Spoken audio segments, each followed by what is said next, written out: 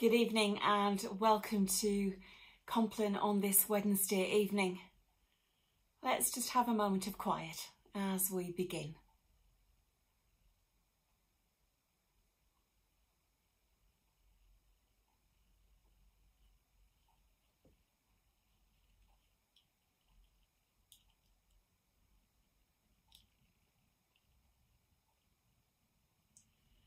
Calm me, O Lord, as you stilled the storm.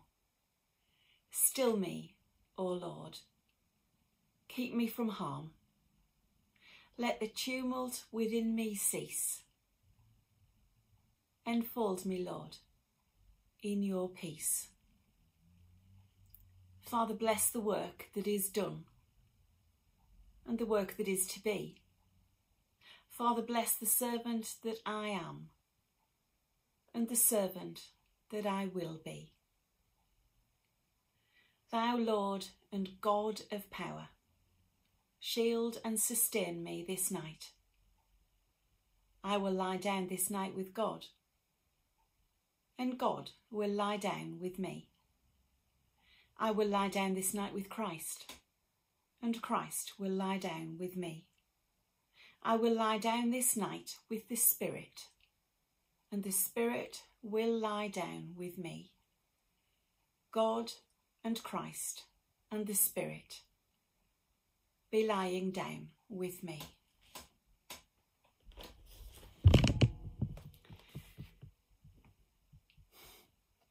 Sorry about the wobbles.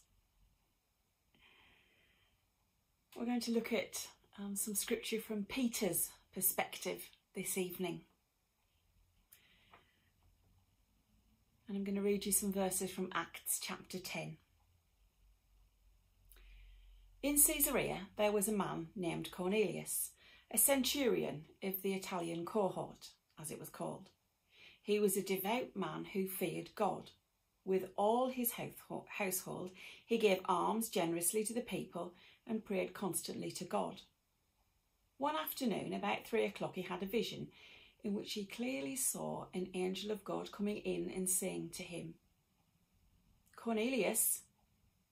He stared at him with terror and said, "What is it, Lord?"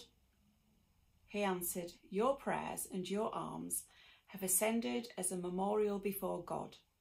Now send a man to Joppa for a certain Simon who is called Peter. He is lodging with Simon, a tanner, whose house is by the seaside."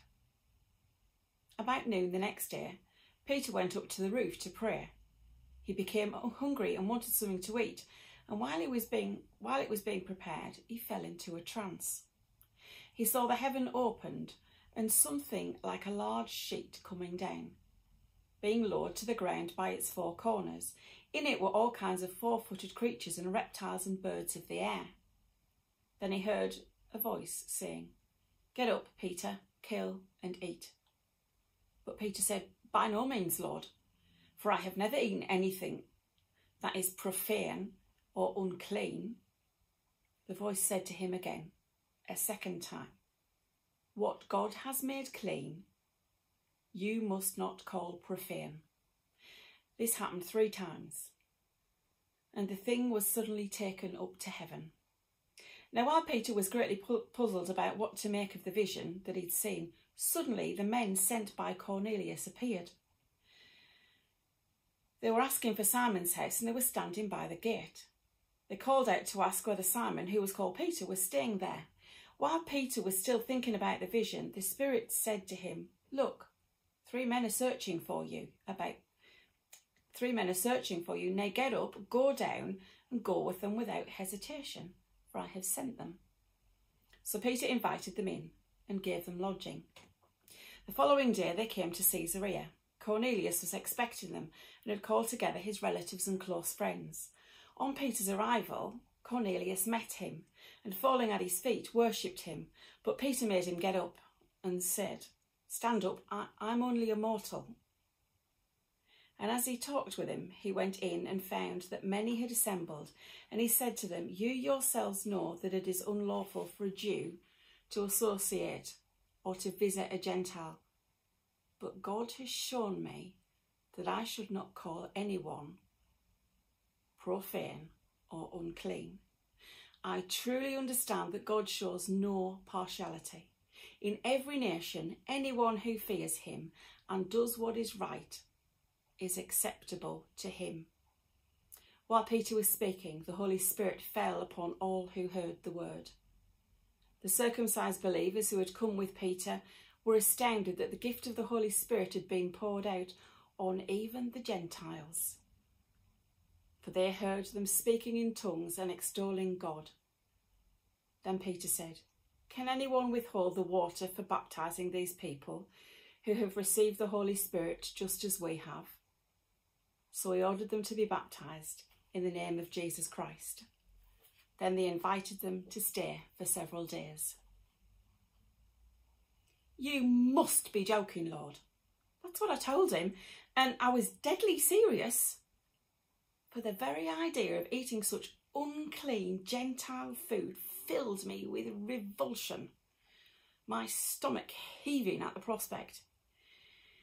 Even if I'd been starving, I wouldn't have touched it, no way. Yet this voice went on and on, ringing in my ears. "Get up, Peter, kill and eat." And each time afterwards, despite my protestations, the same message: what God has made clean, you must not call profane. I was thankful to wake up and find that it was all a dream, yet my relief was short-lived, for the picture still haunted me, hovering in my mind's eye, and try as I might, I couldn't remove it. I was baffled, I was mystified, and a touch ashamed at even entertaining such thoughts. For they went against everything I believed, everything I'd been taught from my mother's arms. But there was no time for brooding, for suddenly these strange people appeared, calling my name. And to their voices added another, that voice of my dream. "Get up, go down, go with them." So I went, and found that God had gone before me, a man waiting there expectantly, a Roman centurion, and all at once it made sense. The mystery resolved. He was a Gentile, you see, according to our law, unclean, impure, someone I was bound as a Jew to refuse, and just a day earlier I'd have done just that. The alternative was unthinkable. Only that was yesterday, and this is today. God has shown me different. His love, open to any, whatever their culture, colour or creed. I left him rejoicing, singing God's praises and filled with the Holy Spirit. That man I'd have passed by without a thought, impervious to his pleas. But while I saw the barriers which kept us apart, God, through his love, brought us together. And at last, for the first time in my life, I saw not the outside, but the person within, the life beneath, the child of God for whom Christ died, as he died for you and me and for everyone.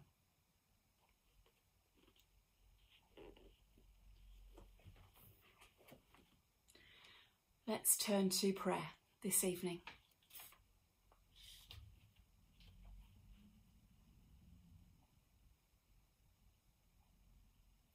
Heavenly Father, we've heard words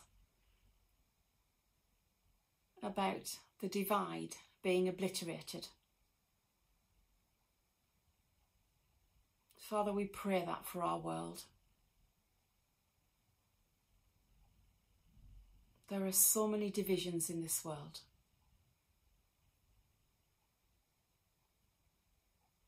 Religion, money, power, speech.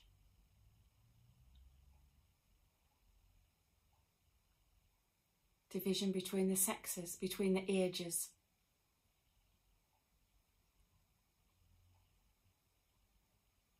Between those who have too much and those who have nothing. And yet in your eyes, Father, we are the same. Put bluntly, we are all miserable sinners in need of salvation.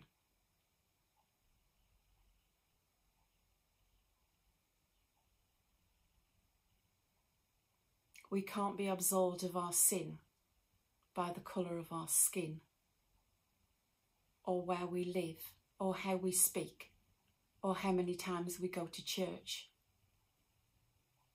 or what schools we go to, or how much we get paid, or the car we drive.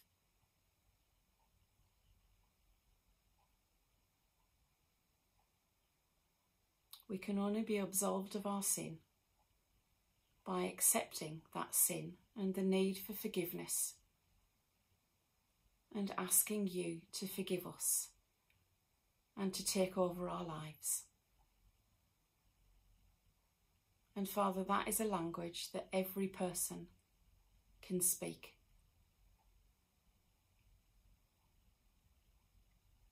And Father, we know that once those words are said, your forgiveness and your grace and your mercy will not be withheld, regardless of who we are, what we've done, where we live, and how much we earn.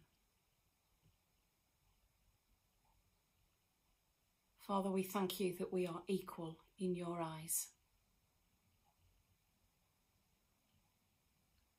Equally precious, equally loved, equally saved by the sacrifice of your Son.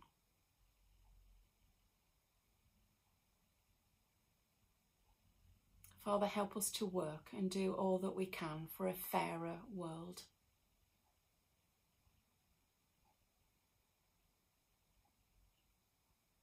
A world where we don't have to walk in fear.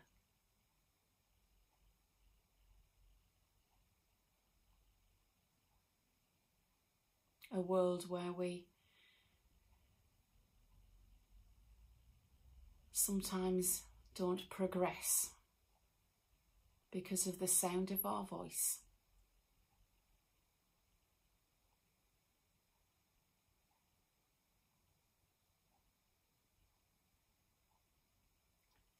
Father, when your Son died once for all, that's what it meant. One death, salvation available to every single person, regardless. Available to all, freely offered and joyfully given.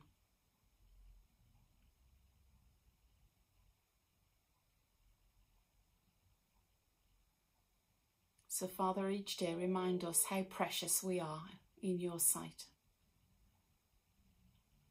Remind us how precious our neighbour is, our friends, those we love, and actually those we don't like.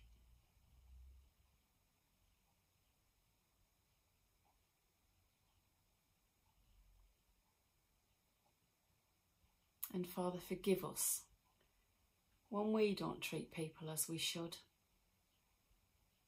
And Father, we pray that you will send the Holy Spirit to convict us of those actions and to allow us to do better.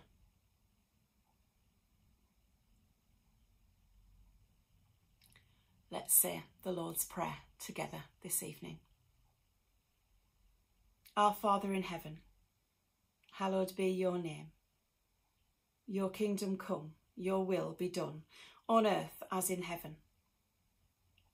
Give us today our daily bread, and forgive us our sins as we forgive those who sin against us. Lead us not into temptation, but deliver us from evil.